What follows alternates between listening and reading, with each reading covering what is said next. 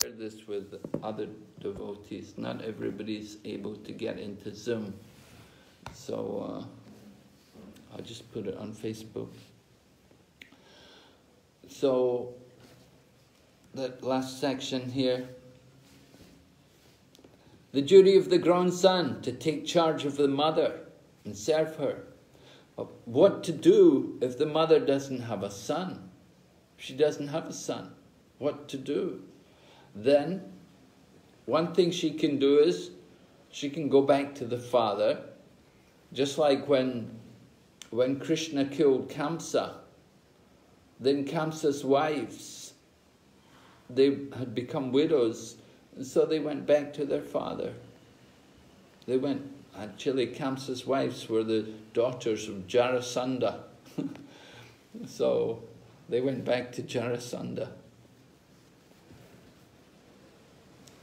If we have no son, then if the father is not there, then take shelter of the spiritual master.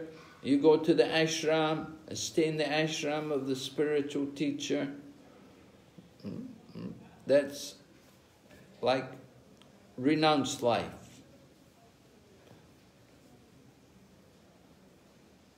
So in the absence of the father, the wife also has to renounce. Women also have to prepare for the next life, not only the man. Men get very attached. The women's nature is to be attached. We have to change that attachment to Krishna, not to just the family and the comforts of the material body. So Lord Kapila stayed on the strand of Bindu Sarova to please his mother Devahuti. Generally, we think of Lord Kapila, his ashram is at Ganga Sagar. You know Ganga Sagar, where the Ganges flows into the sea.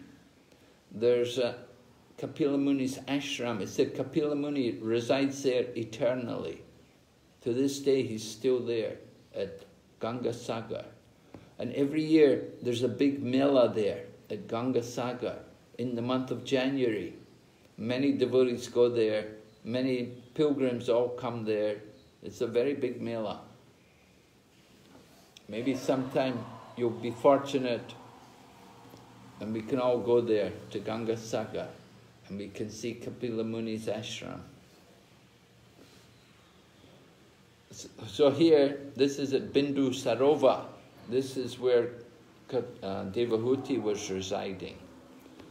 So Lord Kapila has come there to instruct his mother.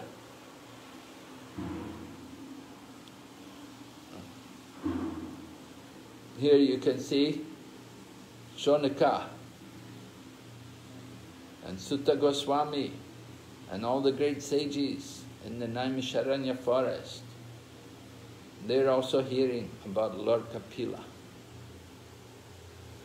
Shonaka Rishi inquired from Sutta Goswami about Kapila Muni's activities after this event.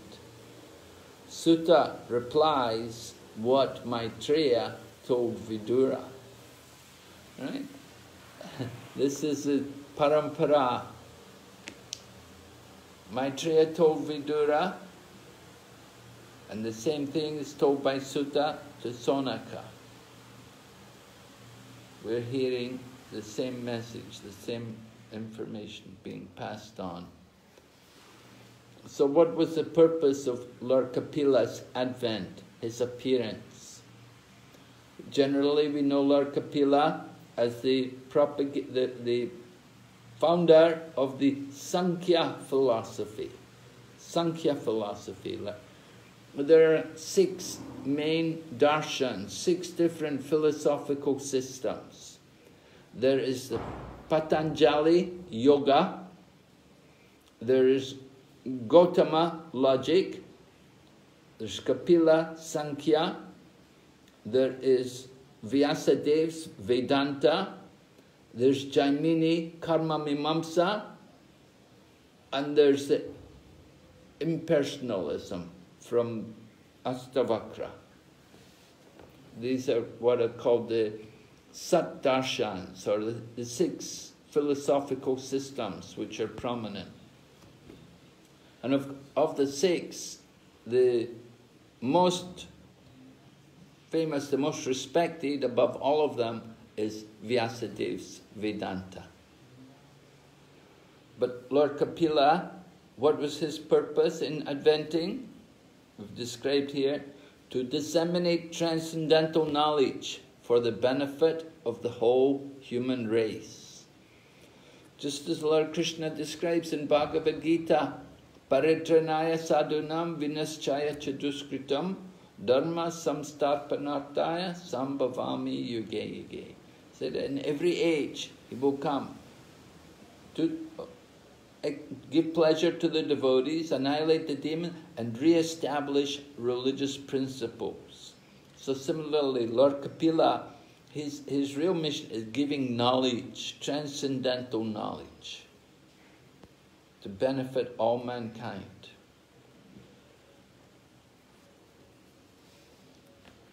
We want to understand the glories of Lord Kapila. No one knows more than the Lord himself. Right? We want to hear, the best person to hear from is the Supreme Personality of Godhead himself. Just as Lord Krishna spoke Bhagavad Gita, so in the same way Lord Kapila is coming to distribute the same knowledge, this Sankhya. It's not really any different from what Lord Krishna teaches. The purpose is the same, to detach us from the material existence and to bring us to the point of devotional service. No one is more worshipable or more mature a yogi than the Lord. We have to worship the Supreme Lord. He is Bhagavan, he's the possessor of all opulences. And as devotees, then we also have to worship him. It's human nature to offer worship, but often our worship is misdirected. We worship ordinary people, movie stars, pop singers, entertainers, politicians, sportsmen. The person who we should be worshipping is the Supreme Lord. And he is the greatest yogi. He is the master of all yoga. Just like Lord Krishna is described in the final verse of Bhagavad Gita. It's mentioned there that wherever there is Lord Krishna, the master of all yoga, and Arjuna, the expert bowman, then there will be victory, knowledge, morality, and extraordinary power. Yatra tatra yogeshwaro parto, yatra parto dhanadhara. Tatra Sri Vijayo Buddhya, Dhruva Matir Matirmana. Right? So Lord Krishna is Yogeshwara. He's the master of all yoga. Other people that do yoga to get yoga powers, the Lord has all of these powers. He is the master of the Vedas. He gives the Vedic knowledge to Brahma. Tenhe Brahma Hridaya Adi Kavaye. He imparts the knowledge into the heart of Brahma. To hear about him always is actual pleasure of the senses. We're all looking for pleasure. We want to find that pleasure in transcendence, not in mundane sense gratification. So very important for us to understand the importance of hearing.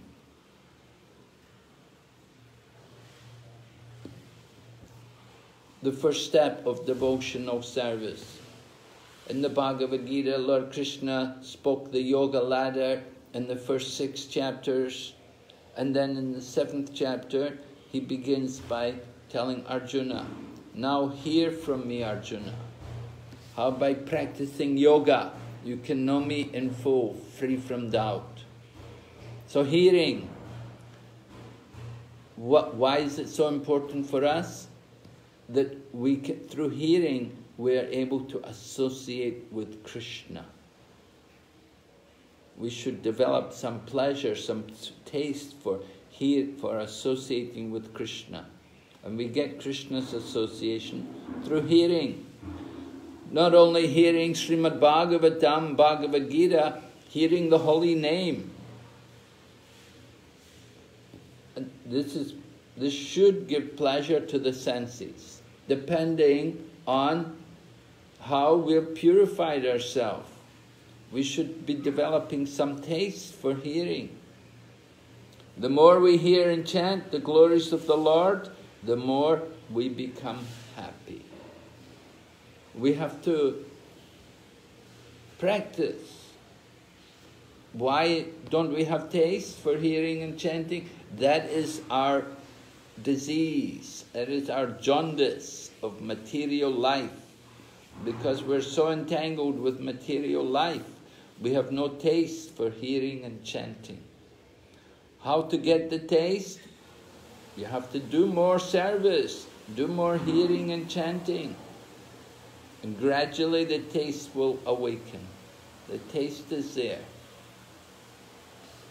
So Srimad Bhagavatam, chapter 25, then goes on.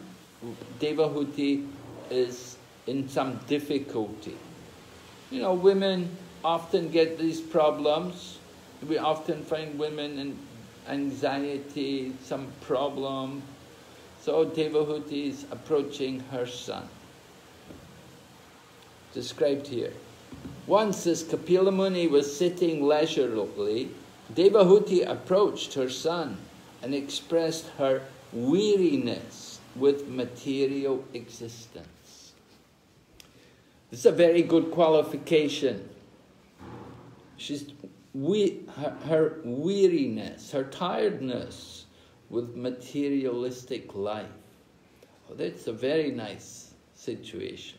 We should all be tired. I hope you all can experience this weariness of material existence. At such a point, when we have that condition, then it's easy for us to approach and to hear and get spiritual knowledge. So Devahuti has come to her son to inquire, to learn from him.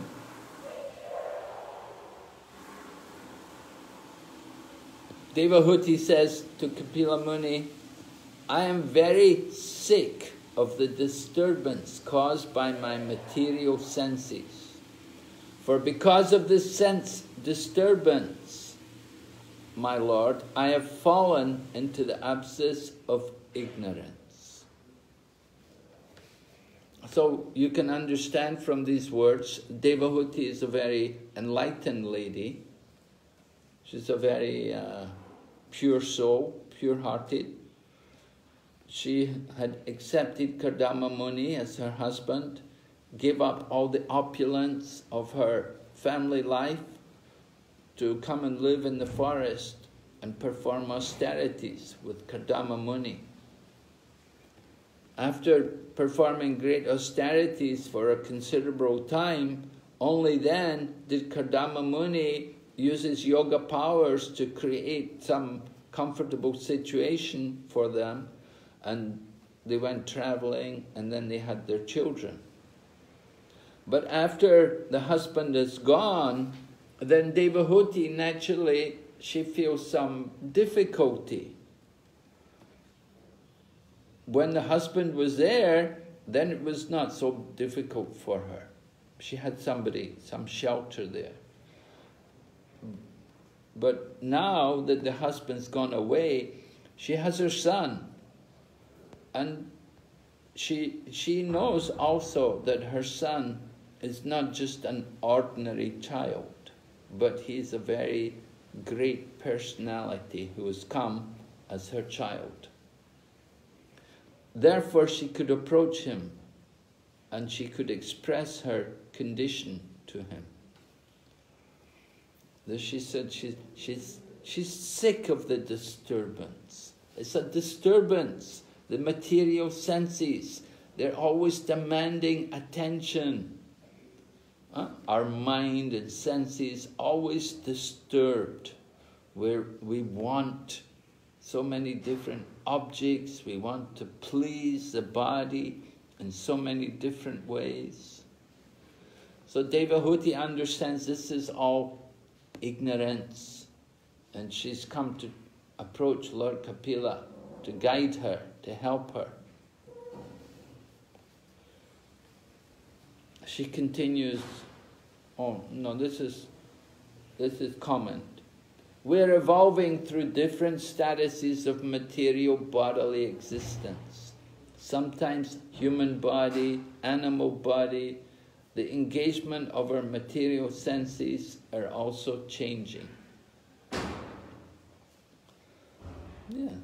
All these different creatures, as you see here in these pictures, they all have senses, and they're all serving their senses.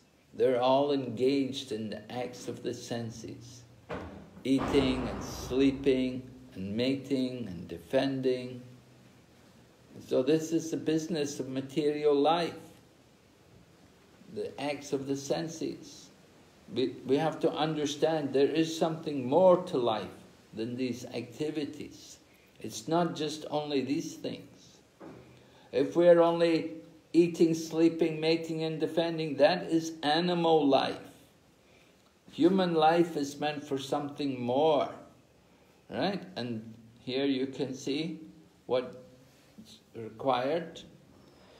Devahuti says to her son, your lordship is my only means of getting out of this darkest region of ignorance, because you are my transcendental I, which by your mercy only I have attained after many, many births.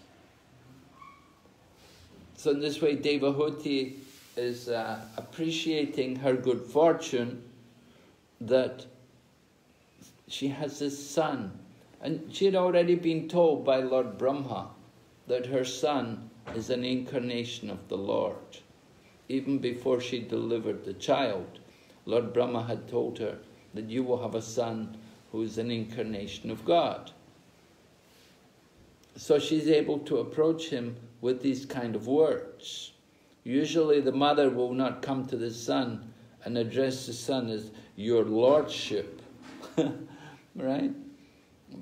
But she knows the importance of this appearance of Lord Kapila.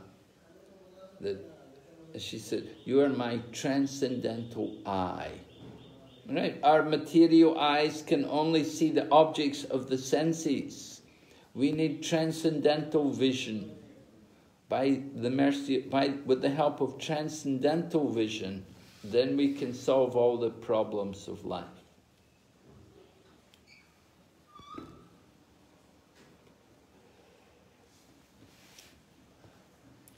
The word paragam is very significant.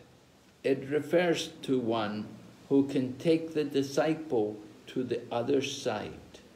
This side is conditioned life. The other side is the life of freedom. The spiritual master takes the disciple to the other side by opening his eyes with knowledge. Right? We have that prayer we offer regularly, Omma Jnana Timirandasya, right? Our eyes are blinded with the darkness of ignorance, but the spiritual master forced opened our eyes with the torchlight of knowledge. So like this, the same way Devahuti is expressing her feelings to Lord Kapila, that she wants to take advantage of her son. She wants her son to guide her, to help her, to understand how to get free of all of this anxiety in the mind. She addresses Lord Kapila, you are the Supreme Personality of Godhead, the origin, Supreme Lord of all living entities. You've arisen to disseminate the rays of the sun in order to dissipate the darkness of ignorance of the universe. So this is Devahuti glorifying Lord Kapila, offering her prayers, respecting him, understanding the purpose of appearance. By the grace of the Lord, one is allowed to enjoy this material world. Yeah, certainly. Some people enjoy the material world. Some people enjoy it more than others. We should understand the happiness we get in material life. It's also the grace of the Lord. He gives us a nice home, nice family, income, no health problems. This is the grace of the Lord. Sometimes people don't appreciate how fortunate they are. But when one is disgusted with material enjoyment and is frustrated, that's a different situation. When everything's going well, we're very happy. But when the world changes, then we really wonder what's going on. What's the purpose of life? Just like you can see this poor people here in Mayapur now, they just brought, a few days ago, they brought 75 people here to do their quarantine for 14 days. They put them into some government building, which is just on the other side of the road from our temple in Mayapur. So we have to be very careful. They've got all these people, they're not positive, it's not positive that they've got the COVID virus, but they're here on quarantine and they have to spend 14 days. So we have to be very careful. It's very hard to enjoy material life. And how long you can enjoy it? Very short. So when one sincerely surrenders unto the lotus feet of the Lord, then the Lord is so kind that He frees one from entanglement. This beautiful illustration you can see on the top of the screen. We're in this ocean of material existence and we're suffering so many different tests, trials and tribulations, and we have to surrender to Krishna, and then He can help us, He can free us. Just like in the illustration, the Lord is coming on the back of Garuda to pick up the devotee out of the ocean of material existence. So misery and suffering is at the heart of material experience. It is the inherent nature of this world, cannot be avoided. We all like to avoid the suffering. Nobody likes misery and suffering, but you cannot avoid it. I was talking to one man, he was saying, I'm not looking for any trouble. I told him, you don't have to look for it. It comes anyway. It's the nature of the material world. Prabhupada described material life, he said, it's like a salt mine.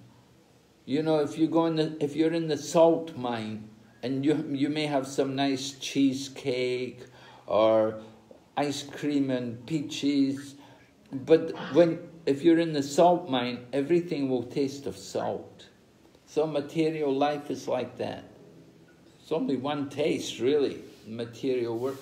So much suffering there. Can't avoid it. Ignorant of his true identity, identifying with the body, he searches out material objects for his pleasure, thinking, I am the enjoyer. The world is meant for me to exploit. Bhagavad Gita describes two kinds of nature. There is the divine or the devotee, and there is the demonic. Those who are not devotees, the non-devotees, the atheistic. And the atheistic non-devotees, they're thinking like this: I am the enjoyer. In Bhagavad Gita, Krishna says, Ishwaraham aham bhogi siddhoham balavam sukhi. Ishwaraham, I am the controller. Ishwaraham aham bhogi, I am the enjoyer. Siddhoham, I am perfect. Balavan, I am strong. Sukhi, I am happy. So like the demoniac, materialistic people, in their ignorance, they're thinking like that. They're thinking, I am the enjoyer. Everything is for my pleasure. This is the illusion of material life.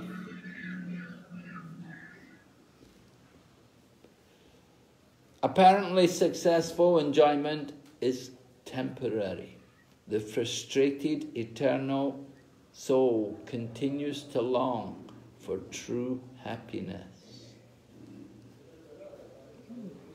Yeah, we get some success in the material life, but it's not eternal. We want to get eternal happiness. And that eternal happiness can only come on the spiritual platform. We have to awaken the soul. Then we can experience real pleasure.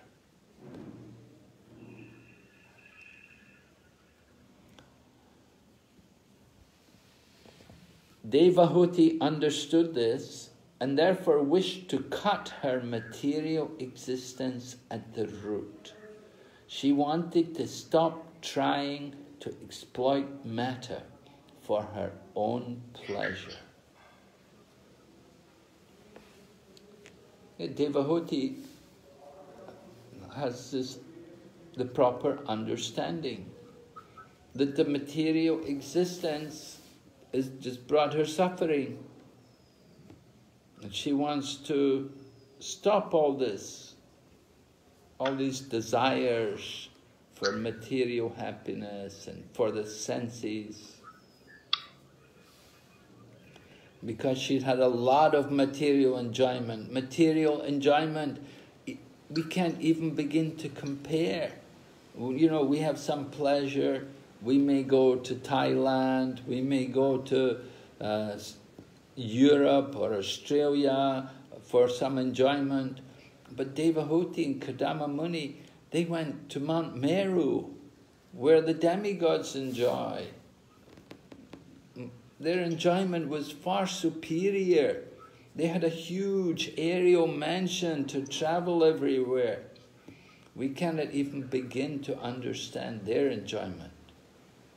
But it's all temporary, this kind of enjoyment. We have to learn to get free from this attachment, this desire to enjoy the material energy.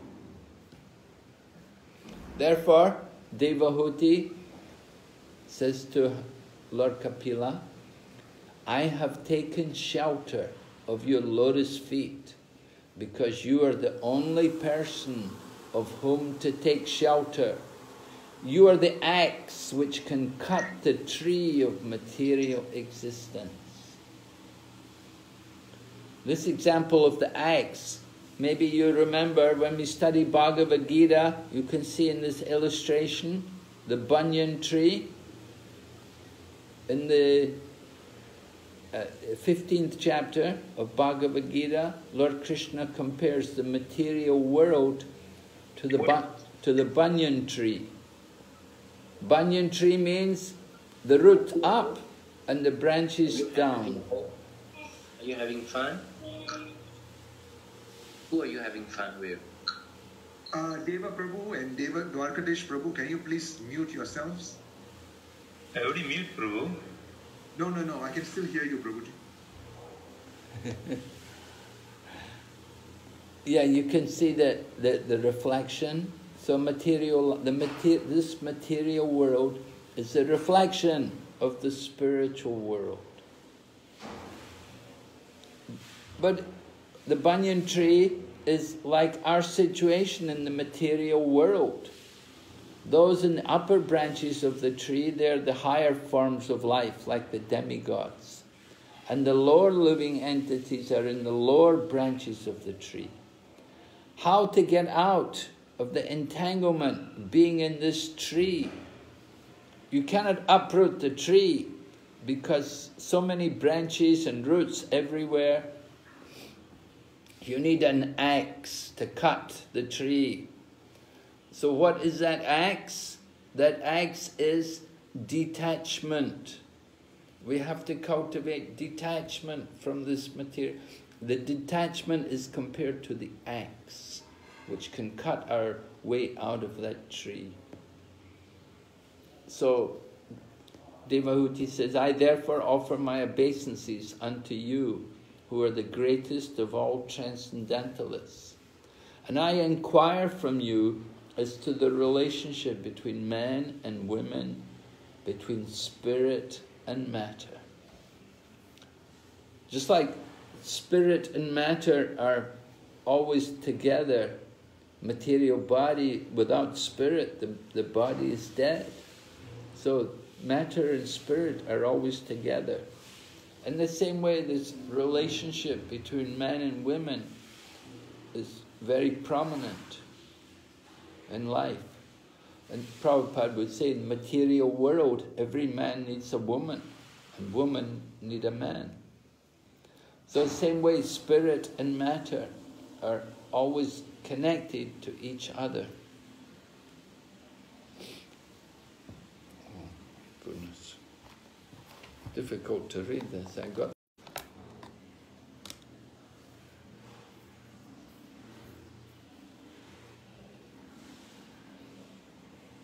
Kapila thanks his mother and smilingly introduces Devahuti to the ancient path.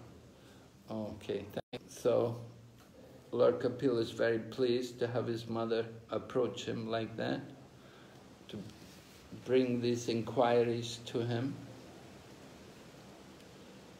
So he explains, unless one is interested in understanding his spiritual life or his constitutional position, and unless he also feels inconvenience in material existence, his human form of life is spoiled.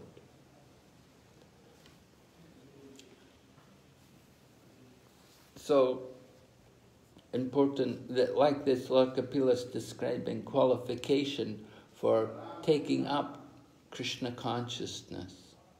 We have to have some interest in spiritual life. We have to feel tired or feel this inconvenience about the material existence. It's very important for us if we want to make proper use of the human life. But if we're thinking, oh, life is not so bad, I'm having a good time, oh, it's not so bad, oh, the virus will be over soon, we'll get back to enjoying again, you know. No, the same problems are going to be there.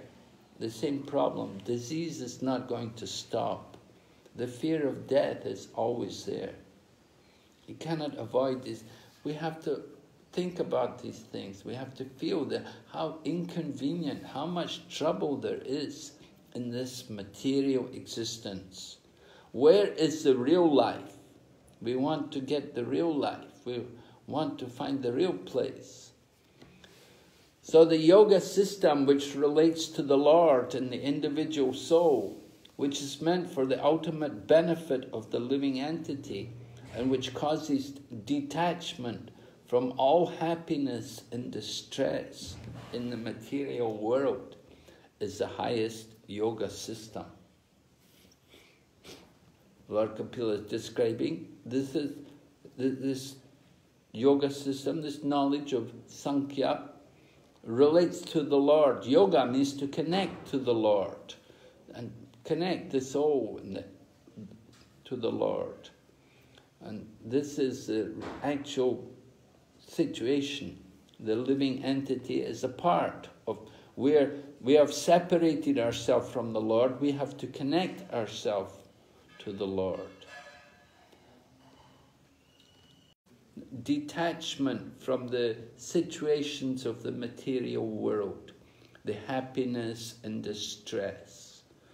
We tend to be very much affected by these things, different conditions.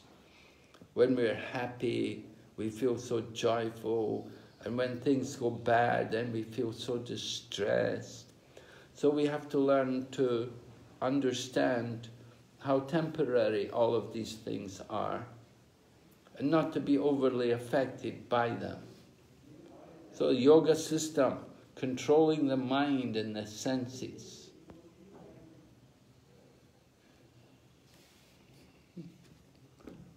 Be tolerant. Don't be disturbed by happiness and distress. Bhagavad Gita describes tam statikshasva bharata. Tolerate, right? The heat and the cold, and the happiness and distress. These things are all in the mind. It's in the mind we're feeling happiness. In the mind we're feeling the distress. We have to control the mind, not to be disturbed by these things. In the material world, one cannot have unadulterated happiness. Any kind of happiness one has contaminated by distress.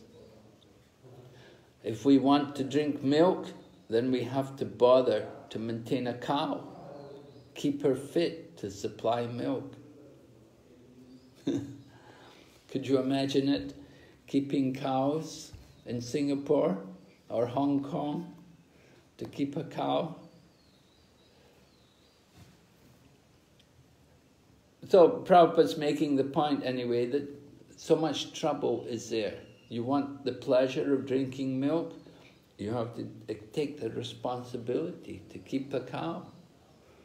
Of course, we've made it, we're very expert in avoiding the difficulties of material life. We let other people keep the cows for us.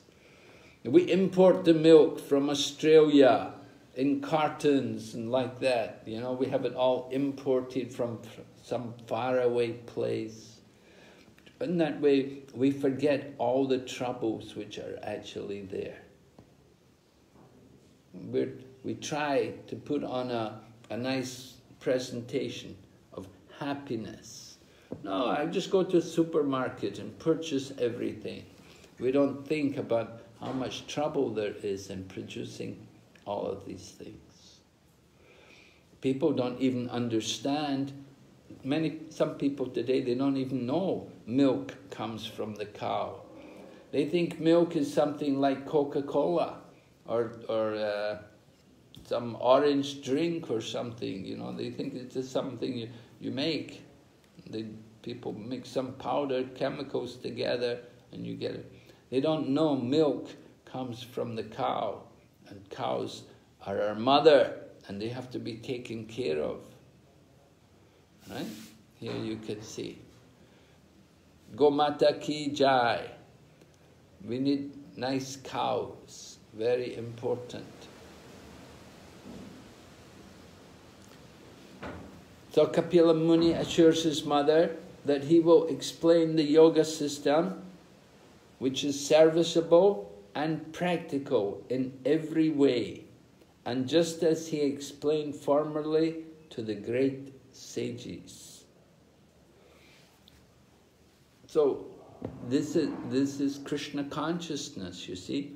It has to be serviceable, has to be something we can easily perform, and practical in every way. It shouldn't be too difficult, it shouldn't be too much, too hard for us. You can see how Prabhupada's system in presenting Krishna consciousness, very serviceable, very practical. People in every situation, they can practice Krishna consciousness. So Lord Kapila presents also the Sankhya philosophy, the similar way. The stage in which the consciousness of the living entity is attracted by the three modes is called conditioned life. We're trying to enjoy the material world. This is the problem. Our conditioning. We're conditioned to think I'm the body, I can enjoy, and it's all under the control of three modes of nature. We have to overcome that. When that same consciousness is attached to the Supreme Personality of Godhead, then one is situated in the consciousness of liberation. So we want liberation, we have to change the attachment, change the consciousness. We have to become attached to Krishna. We do it, chanting Hare Krishna, Kirtan, worshipping Krishna, read the books about Krishna, like that, very simple. To untie the rope of illusion, Kapila Deva explains, one must eradicate the lust and greed, which are the products of false identification with the body. So the lust and the greed, this is a mode of passion and ignorance which is keeping us in materialistic life. We have to get rid of that. We do it very easily by chanting Hare Krishna, simply by taking shelter of Krishna. When one drops the illusion, Kapila is instructing his mother, when we drop the illusion of I and mine, he becomes pure, no longer experiences material happiness and distress. The happiness and distress is all in the mind, because we're thinking, I am the body, this is mine, this belongs to me for my pleasure. So very, this conditioning of material life. Give them up, take them away, right? Then become actually joyful. We can experience real happiness. Mind and the senses in Krishna's service. This is the process, Krishna consciousness. Use our senses in the service of Krishna. If we're not using the senses and the mind in Krishna's service, we'll use them in the service of Maya. We have senses. We cannot stop the senses, we have to use them. So we have to know the positive application of the mind and the senses. Bring the mind to Krishna. Use the senses for the pleasure of Krishna, not for just materialistic sense gratification. At that time, the soul can see himself to be transcendental to material existence. Always self-effulgent, never fragmented, although very minute in size. Yeah, the soul is very small, 1/100th of a tip of a hair. Very tiny, infinitesimal. And the soul is not material. It is transcendental, it is spiritual energy. Always self-effulgent. That one soul in the body spreads consciousness throughout the body. So it's the nature of the soul in the body, that it is not fragmented. It's not that our soul has become broken away from the Supreme Soul and we have to go back and merge into the Supreme Soul. No, we have to understand we're all eternally part and parcel. One in quality, different in quantity. We are very small, but the Lord is very great.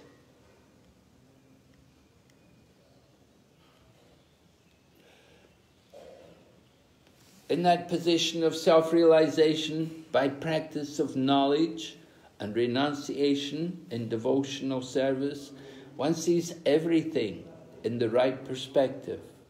He becomes indifferent to material existence, and the material influences act less powerfully upon him.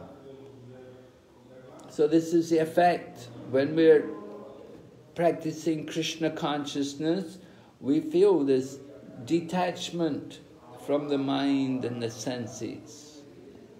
We cultivate some knowledge, and renunciation, we don't have to try for renunciation. Naturally it comes about, just simply by doing devotional service. We become detached from the material. The consciousness is changed.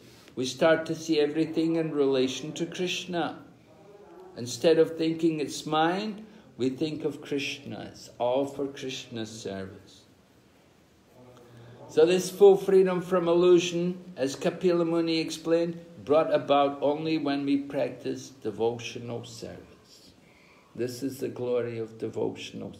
We want to get out of Maya, we want to get free of delusion, simply serve Krishna. Devotional service is so powerful that one service attitude, everything is revealed. Prabhupada writes in the Nectar of Instruction that everything depends on the attitude of the disciple. So here again, they're talking about service attitude. We should have that service attitude. That is, then we can understand everything. Okay, so now we finished.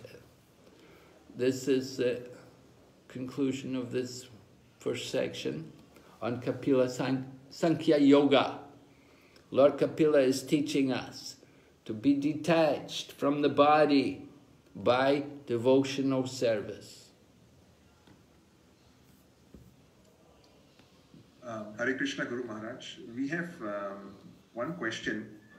It was posted earlier on in the class, and during the class itself, Guru Maharaj, you had already answered many aspects of this query, but I will still pose this question. I'll still read it out. So Sudhir Prabhu, one of our following participants, he has written, Maharaj Ji, assuming if the world has a deep pleasure with family and environment and without suffering pain, disease throughout the life, what would man think of the Lord in his life? How different is true pleasure in being with the Lord compared to mere pleasure that we enjoy in this world? Yeah. Well, we have to understand the nature of pleasure that we enjoy in this world. How it is very temporary, and how much effort you have to make to achieve that pleasure. Is it so easy to get that pleasure in this material world? Generally, there's a lot of effort required to get pleasure, to get enjoyment in this material world. A lot of effort. It doesn't come so easily. And how long is it going to last? And then, where are you going to go at the end of this life? Where are you going to go? Jiva Goswami tells about the benedictions given to the different people. The king's son, he was blessed, don't die.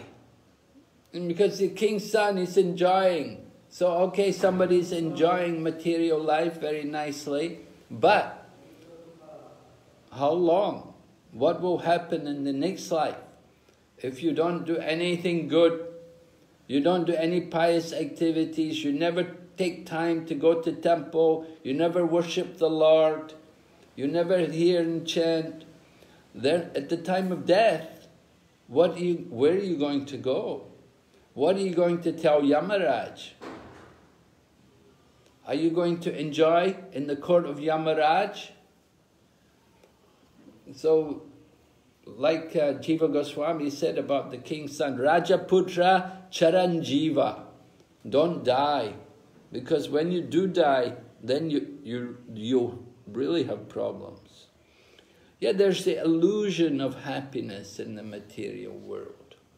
But we have to understand, it's not eternal. It's not the pleasure of the soul. It's simply skin pleasure.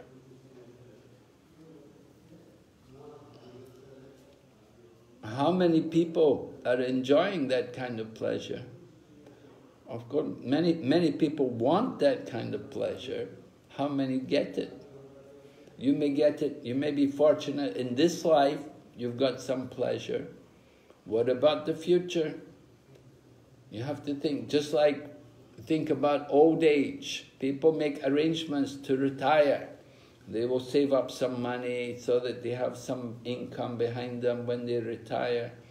We have to think also at the end of life, next life, where are we going to go?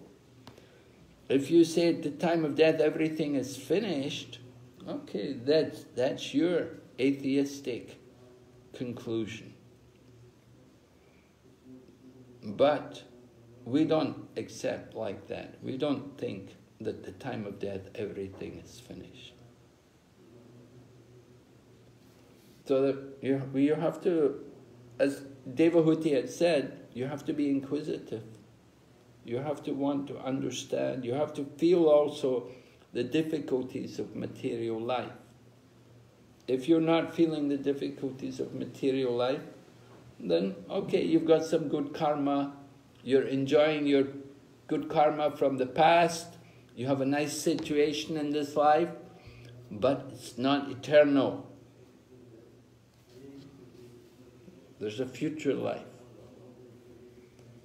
And you should make some arrangements. Do some good work. Prepare yourself for the next life. This is the Vedic system.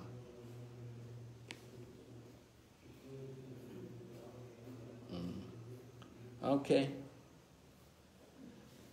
Guru Maharaj, just one more question. But before that, I recall in one of your classes, you had mentioned that there was this person who was asking a similar question, and I think was it a reply from you or from Prabhupada that just wait. Yeah. Or it might be a luxurious life today, but disease, etc. may set in as time goes by. Yeah. So it's not going to be luxurious. Yeah, at the time of death, then it's a difficult situation. So Guru Maharaj, I've got two more questions. One is from Deva Prabhu. We know that godly life is the right way in life, but there is a gap between knowing and doing. How do we develop the willpower to tip into godly life? Well, association is very important. You have to be inspired by association. You have to also be, as we said, you have to feel the disappointments, the frustration of the material existence. We really want to enter into spiritual life. There has to be some, just like Devahuti, she had felt, the difficulties. She was weary, she was tired of trying to satisfy the mind and senses. So we have to have that kind of mood. We have to feel some frustration and just the disappointment, the attempts of trying to enjoy the material world. We have to be looking for something. If we're actually looking for something better, for some solution to the problems of the material existence, then Krishna consciousness is the answer. If you have an inquisitive nature, if you're always trying to understand why like this, then you have to read Prabhupada's books and you get all the answers. It's all there.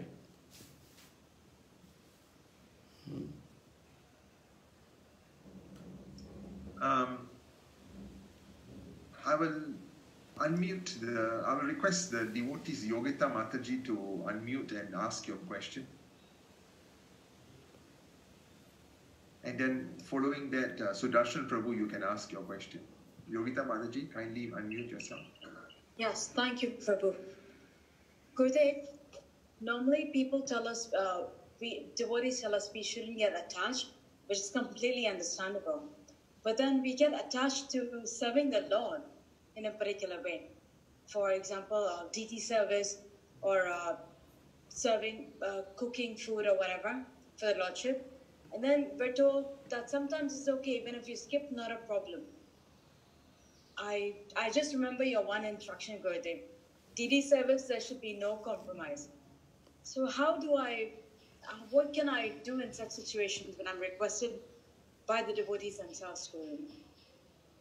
You're requested not to do it or to do it? Not to do it. You're requested not to cook? I can go to temple for some service or for the class, and I can miss my DT service. That's okay. You can miss your DT service? Yeah. Oh, they don't want you to do the DT service? Yeah, they said it's okay if you miss, but you're coming for the class, that's good enough. So what do I feel bad because somehow with it there's a tinge of connection that one feels, you know? So even to miss the service, you feel like you're missing some connection, you feel there's lost with the Lord. So there's attachment to the service itself. Yeah, there should be attachment to the service. It's very good. You should have attachment to the service. And you should want to keep your service up. If you've been allocated some service, you want to make a point of being able to do it. You don't want to be thinking, oh, can you do it for me? I can't come, like that. If Krishna is so kind to arrange for you to get the opportunity to serve the deity, you want to keep that service up. Of course, family life, we know you're not living in the temple, so there may be some emergency situations, some difficulties come up, which make it difficult for you. What can be done? That's your situation, that you're not living in the temple, so sometimes you have some difficulty. Maybe your husband has a health problem, you have to take care of him, or something, some other things are going on, and you may not be able to do your service. But you should regret it. You should feel very sorry about it. So having an opportunity to do service for the deities it's very special. You're very, very fortunate, and you definitely want to do that service with great care and attention, and try to make all arrangements. And it should really be a very, very difficult situation which prevents you from doing that service. But if the devotees know that you're coming, sometimes you come, sometimes you don't, then of course they won't feel so much encouraged to depend on you. They'll know that, oh, sometimes she comes, sometimes she doesn't.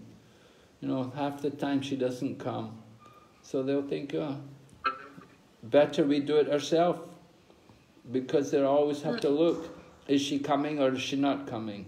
Is she coming? Then it makes it difficult for them. So they prefer, if you're not going to come, then better they just do it themselves. They know you're not coming. But if half time you come, half time you don't, that's not very good. Makes it very difficult for them. Thank you, Maharaj. Guru Maharaj, most of us are going to be, going back into our virtual office meeting in the next 15 minutes. So, for those of you who can't continue to be on the call, you log off anytime.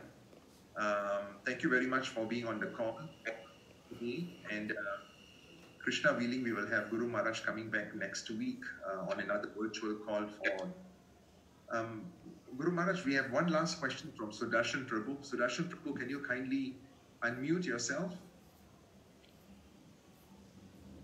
Hare Krishna, Guru Maharaj, Dandavad Pranams. It's a question from us. In performing devotional service, right, the weeds grow along while we water the Bhakti Lata. So, and the chief of these weeds would be like Labha, Puja and Pratishta. So how do we overcome this, Guru Maharaj? Well, how do we overcome any of these anarthas which come in devotional service? We have to just simply be very attentive in our hearing and chanting. And we have to intensely desire Krishna's mercy to make us humble and to protect us from becoming proud and desiring adoration and distinction. Lord Chaitanya teaches us Srinadapi Sunichena Tarorapi Sahish Amanena Manadena Kirtaniya. So Amanena Manadena, offering all respect to others and not being anxious for respect for ourselves. That's very powerful. If we can develop that kind of humility, to be very humble and respectful to others, offering respect and taking shelter of the holy name as much as we can, chanting. So this is really the medicine for the material life, for the disease of our materialistic life, which causes the anarthas to grow. Just if we take full shelter of the holy name, chant with great care and attention, trying to avoid offenses and cultivating that kind of humility. Of course, difficult to be humble sometimes in your situation. You're a respected teacher, you're a lecturer, and you have your PhD, and you have children also who you're telling to do things like that, So in many ways, you're a controller. You have position, you have authority. But we have to remember also that we're tiny servants of Krishna. Krishna has given us these different positions in the material life. They're all designations. You're a mother or a father. You're a, faculty member and like that in the college and so on. This is all upadis. So devotional service is sarvupadi vinirmuktam tat parat vinan nirma. When we give up all of these designations and we put ourselves into the pure consciousness, jiver swarupahaya nitya Krishna das. Remember, I'm a soul, I'm a servant of Krishna. So externally, you have to portray, you're a mother and you're a faculty and so on, but internally, you have to guide, you have to guard yourself, you have to remember, I am a tiny servant of Krishna. You have to keep that kind of consciousness within.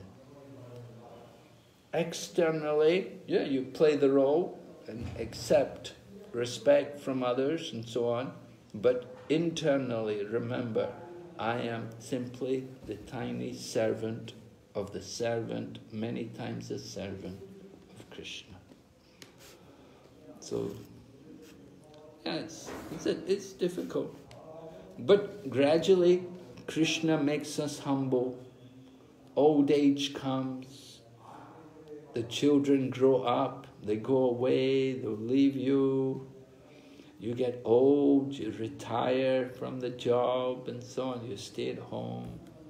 Your beauty, you lose the beauty. The hair goes all grey or falls out or something, and the bodily beauty is lost. Old age comes, makes us humble. But better, before old age comes, all try to cultivate that humility. So chanting is very important, and studying Prabhupada's books, hearing the philosophy also helps. Hare Krishna. Hare Krishna. Thank you, Guru Maharaj. Thank you, Maharaj. Krishna. Thank you very much, Guru Maharaj, for a wonderful class. Okay, thank Hare you, Krishna, Guru Prabhu. Maharaj. Hare Krishna. Oh, Hare Krishna, Dwarkadesh. You had a birthday Hare Krishna, Guru yesterday. Maharaj. Dwarkadesh's birthday yesterday, right? Yesterday, I'm alone. I'm alone in Penang. Only my children are celebrating in KL. Oh, no birthday cake, huh? Anyway, did a lot of chanting and get the blessing from Lord Krishna. Jai. Yeah. Very good. How was the typhoon in Mayapur, Guru Maharaj? Everything safe? Well, I haven't been outside. The wind, big winds. There's still some wind here. Still some wind. Oh, I see. Okay. Yeah. Okay. Take care, Guru Maharaj. Okay. Haribol. Haribol. Haribol. Hare Krishna, Guru Maharaj. Haribol. So the morning participants, you can log off. I'll just leave the line open. Ramananda, Sushmita, Hare Krishna. Hare Krishna, Maharaj. So you're on lockdown? You're staying at home or what? Yes, Maharaj. I'm staying at home. Working from home also, Maharaj. Working from home? Okay. Yes. I think I'll stay at home for a while because age and all that.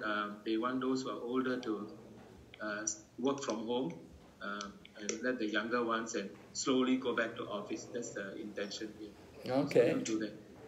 A nice break you for very you. much, A nice break for you, huh? What about Sashi Kumar? Sashi is online also. Sashi, you want to say something? He's in Perth now. He's also locked down there. Oh, he's in lockdown in Perth. Came Yeah. back. Hare Krishna, Guru Maharaj. Hare Krishna Prabhu. You're in Perth, huh? Yeah, I'm in Perth, Maharaj. Oh. What happened to, was it Tasmania? Staying at the temple? Are you staying in the temple? Shashi? No connection. He's Oh, it's with Rekha, huh? Australia is opening up now. Singapore will be a while before it can open up. They have given June 2nd, and gradually in phases, they're going to open up. Yes, Very Guru bad. Maharaj, Rupa Raghunath Prabhu and Gavangi Mataji are also on the line. Oh, okay. Yeah, I could talk to them. Yeah. Rajahari Prabhu. Oh, Hare Krishna Maharaji. Hare Krishna, Prabhuji, today, Hare Krishna Maharaj. Today is my birthday, Maharaj. Really? Wow. Happy anniversary. No, very nice, yeah. So you have a lockdown, you're staying at home with the children? Yes, with children, and my Prabhu is also, we all are just working from home. Oh my goodness, nice. Yes. Thank you very much for the class. Are you having kirtan at home? Yes, I'm also engaged in this kirtan service in this Artha forum. Okay. You're doing kirtan regularly, yeah? Yes. I'm doing kirtan regularly, and B.V.V. Prabhuji has also engaged me in Artha forum where all the business people and the non-devotees people will engage in Zoom. Oh. Have you got a harmonium at home? Did you bring a harmonium? Yes. Good. Oh, good. Be nice to hear you sing. Yes. Thank you. Okay. Thank you, Maharaj. Thank you very much. Hare Krishna. Please take care of yourself. Thank you. Hare Krishna. So Brajahari? Guru Maharaj, Dhanavir Prabhu is also on the line. Service every day he's cooking for in lockdown mode, in the quarantine. Who's that? Who? Dhanavir Prabhu. Who? What's the... Dhanavir Prabhu, would you like to Oh, Dhanavir. yourself? Okay, Dhanavir, is he there? Yes, he's here. But I think he's also cooking and packing the prasad for the Bengali devotees who are locked down in the dormitories. Oh, okay. We're doing a lot of prasadam distribution in Thailand. In Pattaya, every day they were going 500 boxes. And then in Phuket they started, they're doing 600-700 boxes a day there in Phuket. So many hungry people there, so many, people from other places, different places all come there. Russians, so many in Pattaya. There's thousands of Russians there. Rupa Raghunath and Gaurangi Mataji are also on the line. Yeah, where are they? I can speak to them. Yeah, I can hear you. I can't see you yet, but I hear you. Please get closer, Prabhuji. Please get closer. And the backdrop is a bit very bright, so maybe, you may want to move here. The sun is coming in, that's why, yeah. How are you, Guru Maharaj? I'm fine, thank you. Yeah? Our humble thanks to you. Thank you so much for the wonderful classes that you've been giving in Mayapur. Simply amazing, Maharaj. They're really, really nice. Yeah, I'm having a good time here in Mayapur. They give me a lot of classes. My goodness. You can see, Maharaj, I'm so fired up with the classes. Very nice. Thank you so much. And thank you for enabling the Facebook, because sometimes we miss it. We get to see and listen later on. Really, really, really helpful, Maharaj. Thank you so much. I wanted to convey that to you. Oh, thank you for encouraging me. I mean, we do have a question on the Sankhya philosophy, but I'll write to you, Maharaj, and then we can maybe explain to me a bit more. Okay. Okay. Yeah. I'll wait for your mail. Yeah. Rajahari Prabhu is here, and Govinda Prabhu, he could not join us today because he has a court case. Srinivas Prabhu could not join us because he had to go to work in the courts. Okay. Yeah. Yeah. Hare Krishna, Guru Maharaj. Hare Krishna, Brajahari Prabhu. Nice to hear your voice. Thank you for the classes, Maharaj. Thank you. Thank you for hearing. Yeah. So you're still working at home, Prabhu? Brajahari? Yes, I'm still working from home. We do class. I teach lectures using online. Everything is done online. Wow, nice. What about Lakshmi? She's also working from home. And Krishna doesn't go to his daycare now. He'll start in June. Okay. So everyone is at home. The whole family at home, eh? Yes. How many maids do you got there? You got a couple of maids? No, one. Just one? No, okay. So must be quite fun there. The second maid was here only for a few months, and then we back to she left. Okay. We got a lot of people here in Mayapur still. You know, there's a number of people here from Malaysia. They're stuck here. They're staying nearby. But because it's lockdown, they don't let everybody go in the temple. Only a few people get to go in the temple. And most of the people are all staying outside. I don't even know who's here hardly, because they're not allowed to come to the temple. But Agni Dev is here. I saw him once or twice. He's here, and a lot of Malaysian, a lot of Russian, all stuck. We got about 30 Chinese still here. They can't get back. They talked to the Chinese embassy. They said, "Oh, we want to go back to China." Chinese embassy lady said, "Yeah, I want to go back too, but there's no flight. What can we do?" Everything locked down. Yeah, Guru Maharaj, we also have a few devotees from Malaysia. Kasturi Mataji, Kasturi Bai. Yeah. And then Pushpa Gopalini Devidasi. Pushpa Gopalini, yeah. Pushpa. And a few others had also joined, but they also left the call. Yeah. And a few of our Singapore participants from Lakshmi Narayan Temple, they are still on the line. Deepa Mataji is here, still Lalita Mataji is here. Aarti Mataji is here. Gopi Prabhu is here. You know, so I think yeah, okay. they must be enjoying your or appreciating your association, and that's why they're not logging off. Hare Krishna. Okay, very nice to meet everyone. Would you like to say something on behalf of your family? Ashok Prabhu was also here just now, Guru Maharaj. I think he must have gone. It's gone to work. How is Ashok and Pavita? Hare Krishna Maharaj. Oh, Dandavat Pranam. is that Prema Padmini? No, Prem Radhika. Prema Radhika, Hare Krishna. okay. Prema Radhika, Hare Krishna. Yeah. So thank you so much for your class, and I'm so happy to see you.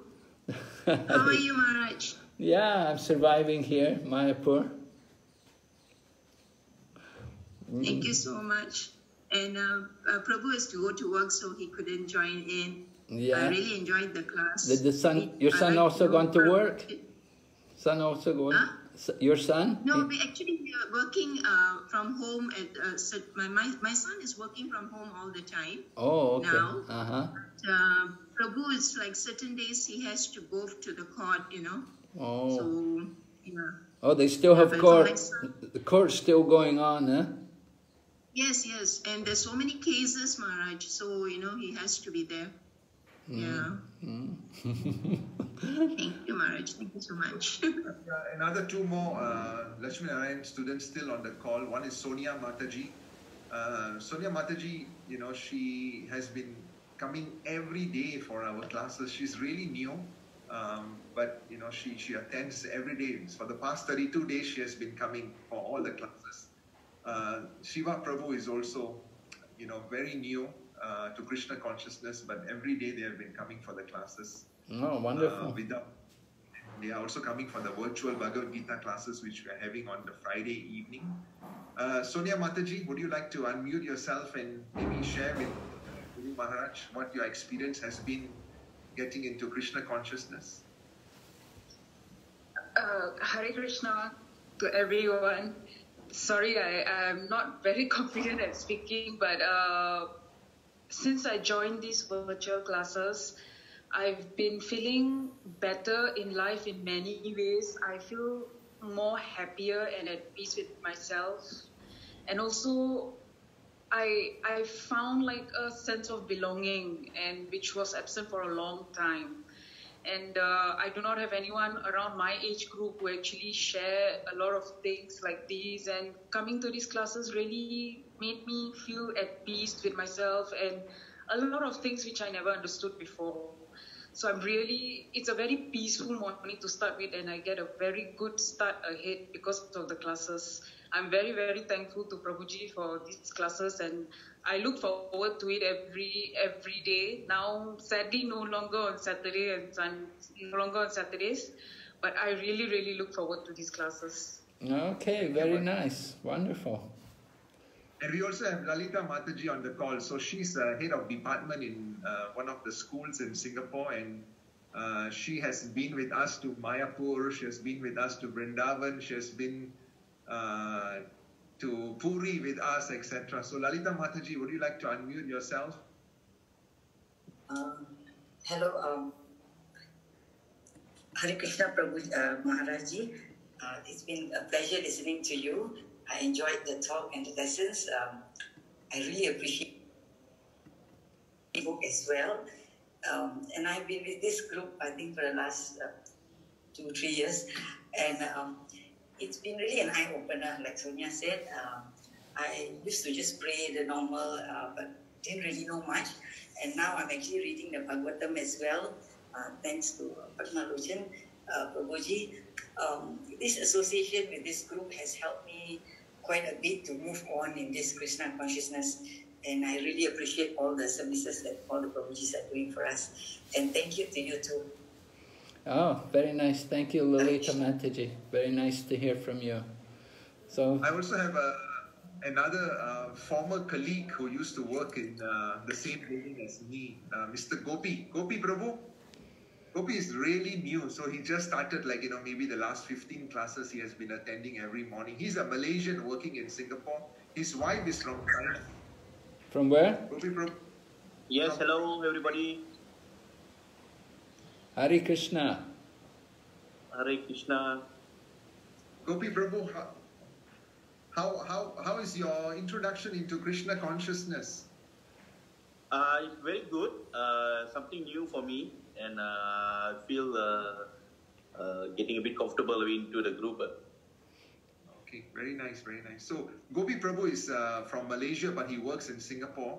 His wife is from China, and yeah, I'm very inspired by his take of Krishna consciousness. Okay, wonderful. And we have Arti Mataji also. Arti Mataji is a very renowned personality in Singapore. So she conducts a lot of panel discussions. She does a lot of society work, etc. And Arti Mataji is actually doing a panel discussion with a few hundred people next week, and she has very kindly invited me to be one of the panelists. So the theme is around soul conversations. Wow. What is the spiritual soul conversation? So the spiritual side of how do we look at things, what is happening right now in this world, how do you give a spiritual perspective to it? So there are many, probably hundreds of people who are going to be joining that call. So I've got another Buddhist on the call. So it's going to be, really nice to see, what the perspectives are from Bhagavad Gita on what's happening in the world right now, what's the perspective from Bhagavatam, etc. So I'm very honored to have Arti Mataji on our calls. She's been coming, since the past year. She's one of the participants who asks some really intelligent questions every time. Arti Mataji. Namaskar, good morning, Maharaj, and thank you, sir, for this very, very, very blessed opportunity. My humble thank you to all of you. Very blessed with your answer, even on the Mother's Day. Very grateful to Pradeep, sir, for being able to say I somehow got through this. I think it's all God's grace. And I'm very much attending and enjoying these lessons since yesterday, Zoom lessons. Very, very little I'm able to contribute compared to all of you all who are doing a lot in spreading the awareness and consciousness. Very, very small service.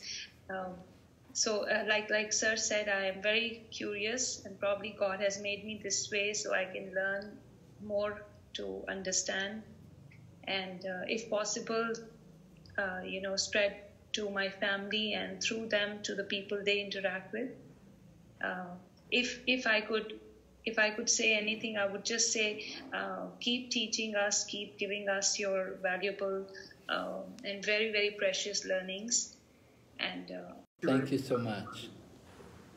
Danavir Prabhu, can you unmute yourself? You are the only one left. Probably packing prasadam, Yeah, so busy. Must be busy, yeah. Okay, not a problem. Okay, so Hare Krishna. Thank you, Guru Maharaj. Hare Krishna. Hare Krishna. See you later. Hare Krishna. Danavir Prabhu? Hare Krishna. Yes, Maharaj. Would you like to say something? Can you hear me? Yes. Oh, okay. That was Maharaj. Thank you for the nice lecture, Maharaj.